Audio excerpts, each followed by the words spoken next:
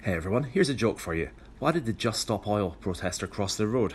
Answer, because a disgruntled motorist was dragging her by her stupid purple hair.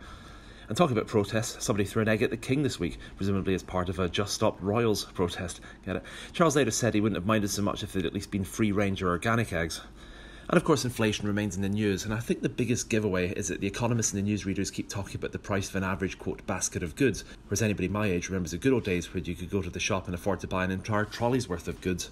Anyway, perhaps the most interesting story was from the US this week after a midterm election turned out to be far less exciting than expected.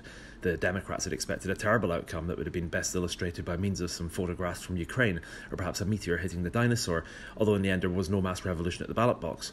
And in all honesty, that was not a terribly surprising outcome, given that Roe v Wade was the only argument being made in many races, and that doesn't leave a lot of room for swing voters that may have cared more about things like the economy or their jobs.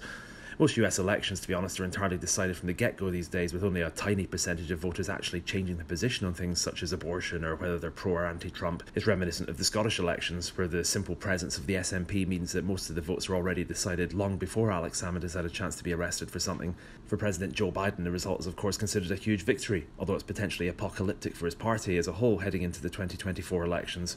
Biden is an elderly man who at a recent press conference was unaware that his son had died from cancer several years ago, who became lost in his own White House garden, and is generally seen by many in his party as a huge electoral liability, almost as bad as the time that Charlie Kennedy was put up in a hotel next to a branch of Majestic wine.